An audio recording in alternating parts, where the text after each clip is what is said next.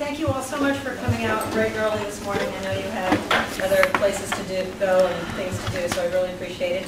If I haven't introduced myself to you, I'm Sally Rubin. I'm the Executive Director of the Great Swamp Watershed Association. And we are going to be starting a Municipal Alliance of towns in the Great Swamp and along the Upper Passaic. And this is our kind of kickoff meeting.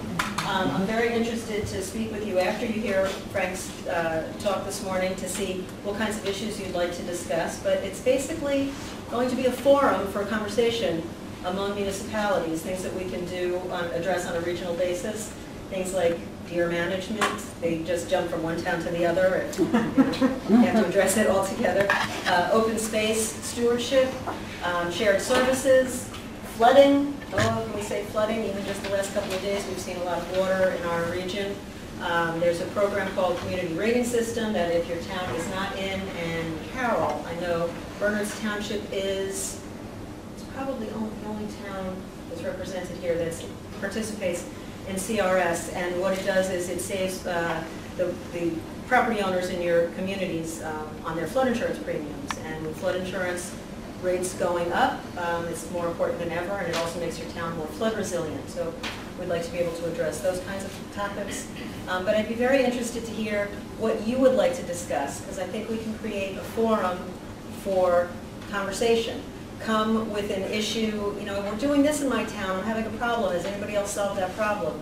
Come and say, hey, we're doing this, it's a great thing, maybe you guys want to consider doing it as well. So whatever it is, we'd like to engage in dialogue. And with that, I'm probably just going to introduce Frank, who's been in the planning business for over 30 years. Just a couple of years. Many of you know him. If not, please, you'll thoroughly enjoy his presentation. I see a lot of familiar faces and friendly faces. I think all the familiar faces are friendly, which is always a good thing. I'm going to try to run through a considerable amount of material today to do a little thought-provoking. So when you hear me say there's 60 slides to go through, I can do that in 2 hours and I can do that in 20 minutes. I'm looking to do the 20-minute version. I'll just give you a little bit of an idea of who you're listening to today. I graduated from the architecture department at Princeton University in 1972. My thesis advisor was J. Robert Hilliard, who's an architect of some note, I should say. My jury reviewer was Andres Duaney and his wife Liz Plater-Zyberg, who are the major proponents of neo-traditional new urbanism design, sat next to me. So I have a background in urban design from way back, but I've really spent the last 40 years as a planner largely doing resource management planning, basically trying to program growth in places where it belongs and to stem the tide of suburban sprawl. And I spent an awful lot of sleepless nights thinking that if I didn't succeed, and so we've represented towns like Bedminster, where they did some substantial rezoning and have been able to preserve a lot of property. And we've done very similar things in East Stanwell and Hopewell and Bernards Township, lots of places that have done good planning for a very long time. But what I've found myself most called to now is recognizing that the old rules really don't apply the way they used to. Number one, it wasn't us that was going to stop suburban sprawl, it was the marketplace, and in fact it's doing it as we'll see in a minute. And the quality and the vitality of the places we live is going to determine whether New Jersey is a place that people choose in the future or not. So we're now going to be called on to make choices that basically say, forget what you thought before because the rules are changing, think differently, and you're going to hear a lot of snake oil salesmen coming in and saying, we can't use this property anymore, you've got to let us do this for the variance. So a large part of why we're talking today is because I think that with a little forethought, you can get ahead of that so that the vision that's being played out in your town is your vision and not some developer's vision. And it also means that you can make decisions that as other towns are losing ratables because the tenants go away and the building gets torn down, you may have made some smarter choices earlier. But it's going to take some new thinking. So I'd like to run through a couple of thoughts about what that new thinking is. There's a clicker here. I got great directions from Steve. I think I can even do this. When I say beyond 20th century paradigms, there are a bunch of things we've all agreed for a long, long time are concerns, and we'll grapple with some of those. But I do think that many of yesterday's rules are very bad advice for tomorrow. And having written many of them. I'm in the course of working with my clients to go back and figure out what we have to do differently. So let's look at a few facts. Single-family housing in New Jersey was the thing that made our neighborhoods great. Everybody wanted to move from a city to a nice single-family neighborhood, have your own lot, raise your kids in a nice backyard. My parents did it, probably your parents did it. It was a very popular thing to do. Even though I was born in Weehawken and I grew up in Hudson County for a while, I ended up moving to Bergen County, Mercer County, Hunterdon County. I guess unless I go to Cumberland County, I got to leave the state to get any further out. And so all the time that I was moving out, I thought that was a wonderful thing to do and place to be. Delaware Township's a great town to live in. My kids thanked me for growing up there, and now it's time for everybody to move. They don't want to live there anymore. I don't want to say I don't want to live there anymore, but I have dynamics in my life that make me think I'd love to live in a place like Morristown. And when we think that multifamily housing was at one point kind of the scourge, you did everything you could to avoid having those people, supposedly. Those people are us. Many of us don't even want to own a home. We don't want to pay the taxes. We don't want to do the maintenance. So there are a lot of reasons why multifamily housing is becoming extremely strong in the marketplace and will be for a long time. It's because there is this demographic tidal wave of baby boomers and the people born after 1980 who are all looking for that something different from where we've lived for the last 20 or 30 years. As we make those choices, we're going to see that there will be a lot of disruption in the marketplace. The article that I have in front of you here just touches on a couple of points that I think are worth mentioning. James Hughes, who's the dean of the Blaustein Planning School at Rutgers, generally not a doom and gloom kind of guy, said with no lack of certainty that 25% of our suburban office space along the highway corridors that have been mostly developed through that 1970s and 80s up to the end of the 80s period, 25% of that either needs to be turned into something else or torn down and go away. Because we won't have a market for it now, or for so long that it won't matter. That's a striking change from when we thought those were the clean ratables everybody wanted. You didn't want the industry that made stuff. You wanted the industry that made people work in the building that was clean. And we did a lot of that. Everybody did a lot of that. And certainly I helped towns do a lot of that. So it's always a little tough when you're here talking about all the things we did wrong and you were responsible for a lot of them. So I'm trying to own up to that. When we look at the change in the dynamics of office markets, the internet has taken away a lot of need for actual floor area. The way we now appeal to employees is to put them in environments that are not parked out on some highway where you got to get in your car and drive 20 minutes for your lunch hour. But they want to be in places where you walk out the door and you walk around the town like this. And you're in the middle of things where people are and things are. So we have this tremendous inventory of these suburban offices that we don't even know we had trouble with, because the internet's going to continue to take a bite. The way we put people in spaces as opposed to not having them work in a designated space is changing all the time. So there are going to be really radical changes, and you're going to have people in your town, if they're not there yet, telling you, we can't use this space anymore, you have to let us do something else with the property. When we look at now this is a March 19th article. I'm happy to say, having been the planner in Mondale when I wrote their 1994 master plan and hoping that there would be some long-term future for the Bell Labs property, after being vacant since, built in 1962, vacant since 2006, and on the ropes for years before 2006, there is a developer now that's come forward who's going to make a mixed-use, multi-purposed repurposing of this entire complex with some additional development off to the side. But in general, what's been so iconic about this 473 acres is the land plan. The building in the middle, the loop roads that were very architecturally, if you look at it from the air, and obviously has a sense of design. Most of that will be able to remain now because instead of tearing this building down, somebody figured out how to repurpose it. One of the problems my office developer friends tell me is that when you try to repurpose office buildings for residential, the floor plate is too wide. You're going to end up with places that can't have windows because there's just too much in the middle part. You know, there's windows on this side, windows on that. So they're not going to be easy decisions we're going to have to make. And they're not always going to be the smartest people making them for us. Some of the developers are going to come with a variety of interests that may not be your interests. I'm pointing to this one example, which is up on Tabor Road in Morris Plains. And I happened to be driving by it last week, and I couldn't help but notice this pile of rubble. And I thought to myself, geez, what used to be there?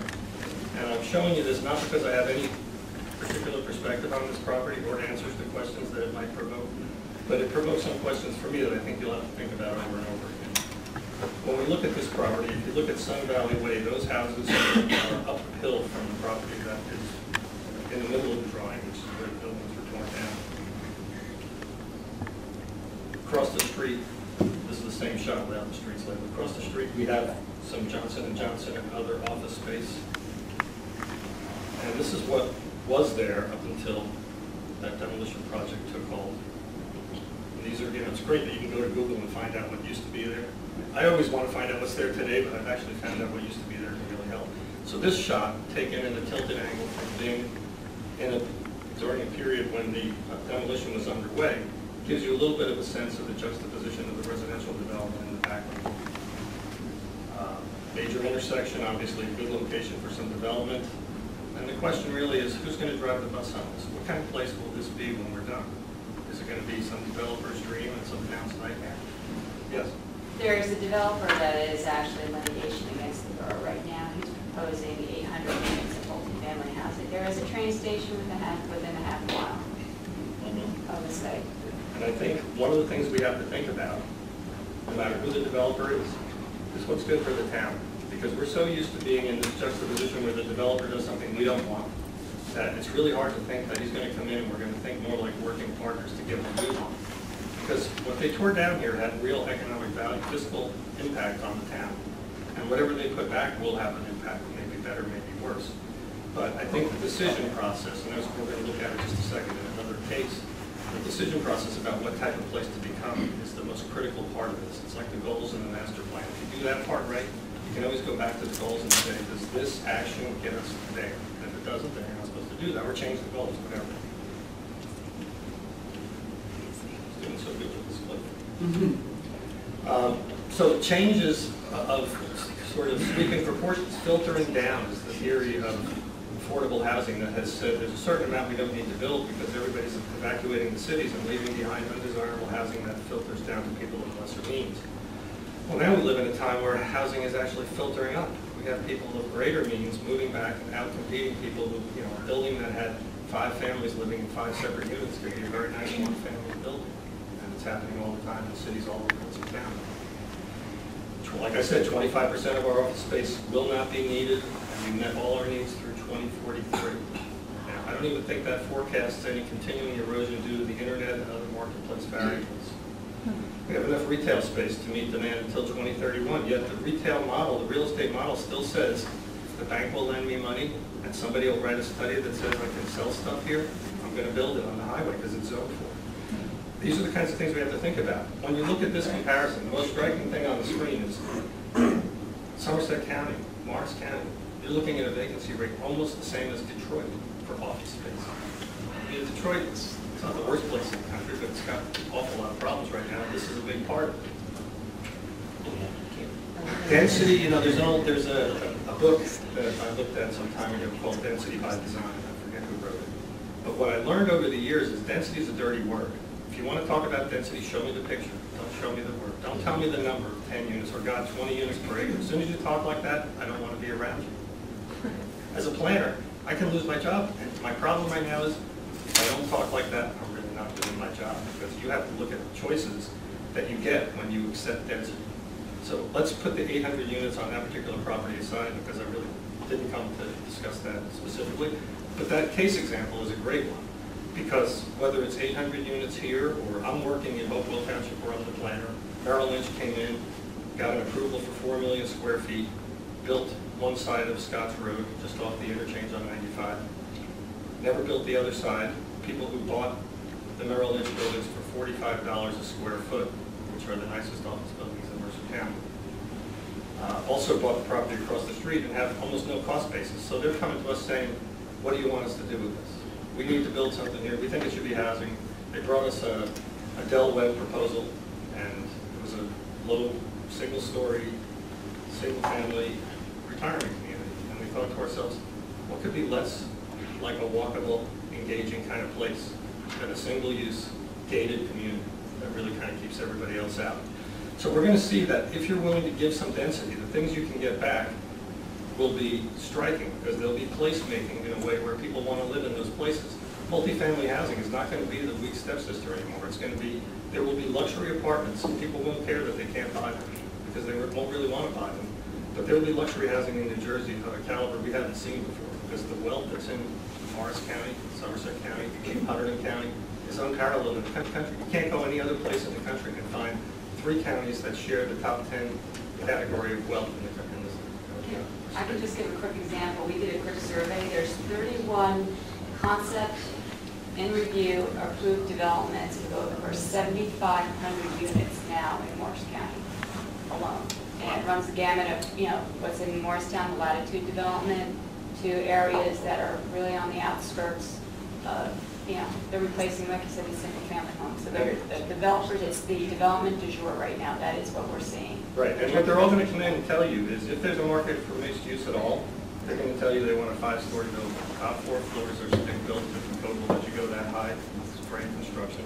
The bottom floor is going to be 20 feet high. It's a concrete box, and you build everything else on top of that, and that's your retail and other non-residential space. And that's the one-size-fits-all panacea. And the bad news is, half the time, it might be exactly the right thing. And the other half of the time, it's probably not the right thing. But it's not what your ordinance permits today.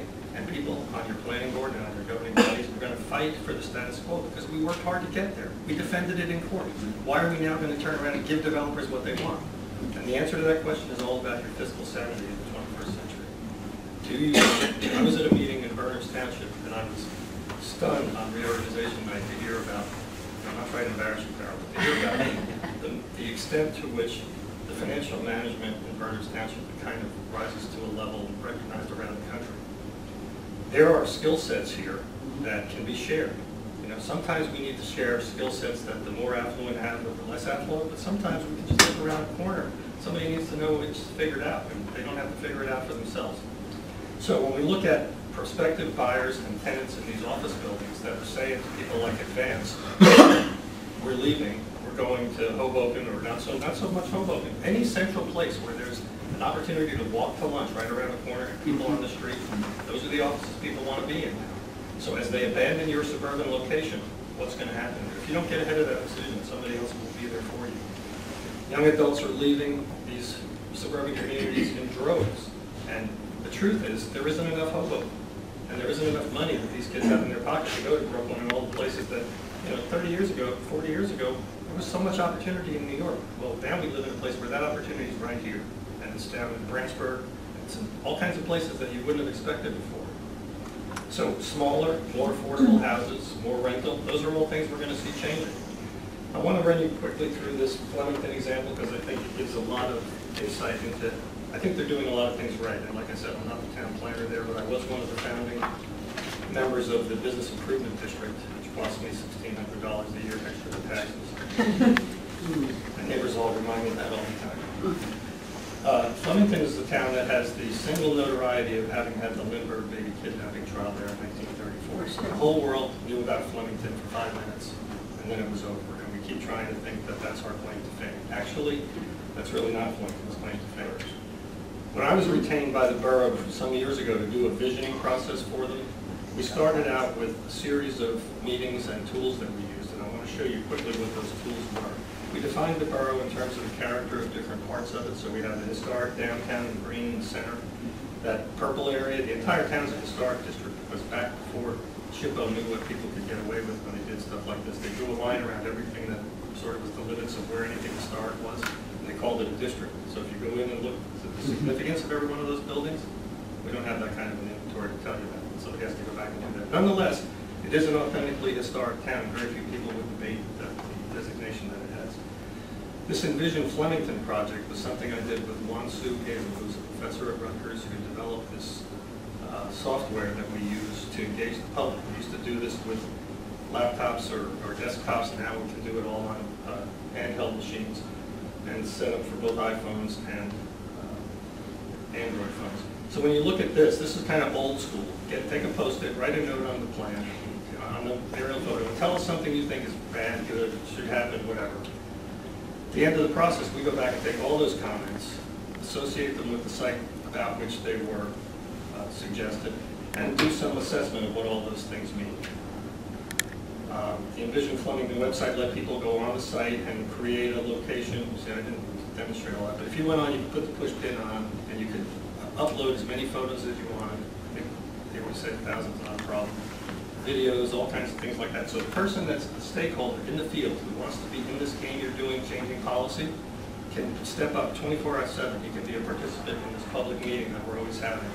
And what comes out of that process is when you get a shared vision that people have participated in and bought into, the resistance to change really goes away. All of a sudden people recognize that the dynamic of change is positive, not negative, and that the failure to change will actually have negative consequences. That takes a while to get to.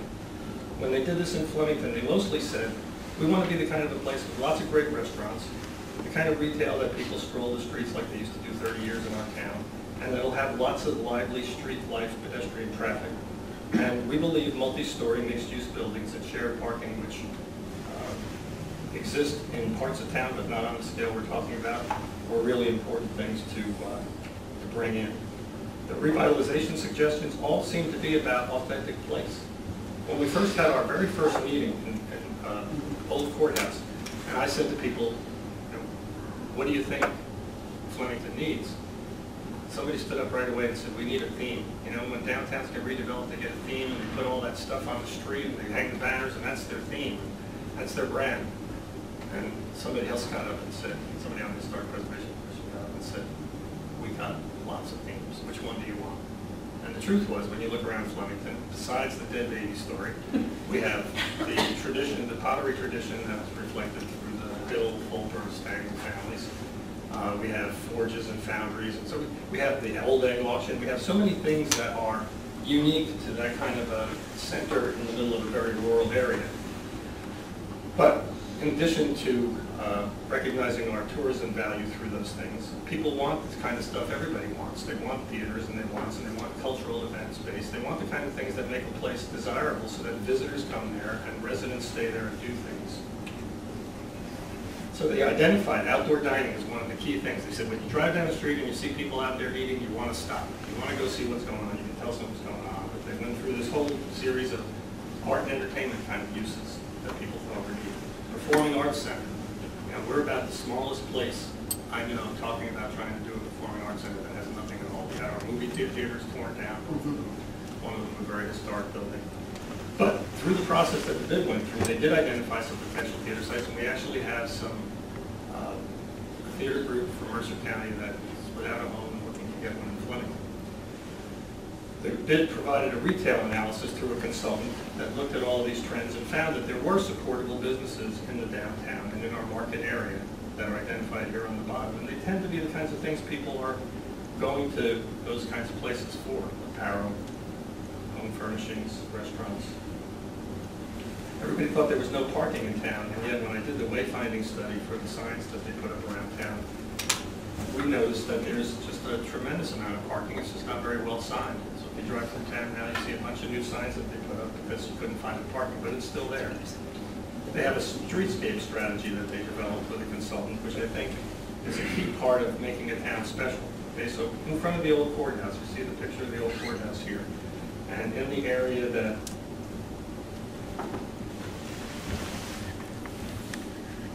is represented by this variable pavement. This will be an area, this is a main county road, so the traffic pattern from Trenton to Easton, one of the choices is right through the middle of Flemington, and it's pretty well promoted by the improvements they've made to the road. So when you're coming through Flemington in the morning or in the afternoon, don't bother trying to stop because it's just through traffic. Part of what we need to do is control traffic better, and part of what we want to accomplish was to create a profound space in the middle of town. So you'll notice that if I need to shut off the street and have that be the event space between the old historic courthouse and all the county buildings and the hotel, it's a very easy thing for us to do. We got traffic coming in, we can work in both ways. So this is a feature like what Somerville did. When Somerville first put the Division Street improvements in, I don't know how many of you are familiar, but they completely closed the street. Initially they were going to partly close it, bollard it, and be able to open and close it for events. They decided it was a better place for arts and culture if they just closed the street completely and made it a pedestrian place. And it's a block from the train station. Literally walk one block and you're at the post office and the train station. That's a technique that has brought them thousands of visitors every year to a new venue that didn't exist before. we're looking to create things like that here. We've got a series of gateway entries coming into town that would have signage and other improvements. But the bid has really, what's interesting is the business improvement district has taken a lot of heat, because whenever you spend tax money, a lot of heat. In the early going, we seemed relatively ineffectual. There's so much inertia to overcome to get things up and going. So we were mostly doing car shows and events and the kind of program that's great. It's great to bring the crowd to town. Except Sunday, if you're not having that event, the streets are completely empty. So they came up with this strategic plan, partly for business attraction and retention, and partly for urban redevelopment. And what they did was they hired Tim DeLorme, who's a planner that I respect a lot. And he came in and did a study where he looked at 6 sites in the town and tried to give them a comparative example of what you might do. So this is the block of the Union Hotel on the far left of the photo. The Borough of Flemington owns the brick building, which is modeled after Ford's Theater, and the building closer to us, and all the parking in the back. So the borough's a key player in redevelopment of this block. Tim came up with a series of ideas and provided these graphics to illustrate how these things might be developed. This is, very illustrative. Nobody's going to build this plan, but ironically, the planning board and the governing body that were very challenged by the thought that the bid would start planning, all of a sudden are showing ownership of these ideas because everybody in town liked them. So when you look at that visual, and then you look at that visual, here people can imagine why I would give you density. Okay, I can get that there's a bunch of stuff that comes out of that, so I can go for that. We looked at another one, this Artist Alley over on Fulbert Street, which is underutilized, to say the least, kind of a place. And Tim's ideas for the cluster of artists that could be brought here and attracted here is shown in that exhibit. A restaurant row, galleries, specialty shops. This looks like pie in the sky stuff. If you drive through Flemington today and see how many vacancies we've had, you would think that we've got to be out of our mind to think this could work. For me, I get such a chuckle out of that because I know it can't not work. If we do everything wrong, the demographics are going to make something good happen, or at least going to put the kind of pressure on the town that economic investment can happen if they're receptive to it. And that's the key thing here. When you're thinking of your fiscal sanity in the future, the economic investment people are willing to make in your town for a thing you like is a really good thing. You don't want to be in the way of that if you can avoid it. So here's another one of those imagined places. And again, when we talk about densities like 25 or 30 units per acre, as soon as I say that and you find out that the hills in Bedminster is 10 units per acre, who wants 30 units per acre? Well, when you find out what you get with 30 units per acre, maybe you do, you don't know yet. Last example, and one that I take a lot of pride of, because when I went through this whole process, I fell in love with this building. And then some crazy guy from out of town came and convinced me that I should buy it. And while he didn't have the money it took to buy it, and I didn't either, my third partner did. And so we bought this a couple of years ago when it was in the condition you see there. The exhibit on the photo on the bottom shows it back when it was the Fulbert Pottery, pretty much the same building is there today as it was then. And this came out of this recommendation. The visioning process said build on our historic themes, especially the artisan heritage. Reuse the Stango Pottery Factory for an artisan building. This is what I did, but this is, I didn't write this. The people in town said do this, and nobody was going to do this. People wanted to tear it down and put Section 8 housing there. So redevelopment of these key cultural sites was a very important thing. This building, my partner wasn't at all concerned that it was in really good shape, and we weren't worried about how much it would need. Well, it ended up needing to be taken apart and put back together again because half the block was bad, but it is put back together again. And as a result of that, a restaurant with outdoor dining is now on Vine Street, which is a major through route, used to be a county road. And people coming into Flemington are now, other than bumping into the dumpsters and the other stuff that used to be cluttering the back end of this building, they're finding real street life. We have a pottery. Those are teaching wheels that you see in the middle of the picture here. This potter was over in Frenchtown, lost his lease, needed a place to go right when we bought the building. We have a co-op art gallery that my daughter started with a couple of artists, and some other artists have continued. And we have events like poetry readings and storytelling, in addition to all kinds of art events. We also rent out we saved about 6,000 square feet of factory floor space as an event venue, because there is no event venue in Flemington. So we've been able to rent it out probably 20 times for these. A lot of them are the kind of fundraisers that are done by nonprofits. So we're always giving them the nonprofit rate. But the truth is, we've been able to sustain the costs of having this property with a whole variety of things like this farmer's market that we've had for over 2 years, every Saturday indoors. And when we first opened the farmer's market, there was a lot of fear on my part and other people's part that Flemington wasn't big enough for 2 farm markets, and the more farmers had a great outdoor farm market that I go to, still will always. And what it turned out was that there is one group of people that will frequent DeVore because they want sort of the down in the dirt, authentic version of a farm market. And there are the people in town that will come and buy all kinds of stuff in our market, including organic vegetables and things. But what we're doing is we're creating a destination in a building that used to be a major destination. This was the Seconds outlet. Stangl only made pottery here from 1925 to 1934. Then they bought the pottery where the baseball stadium sits down in Trenton, moved everything there, and all they did was ship back the chips and pens to sell out.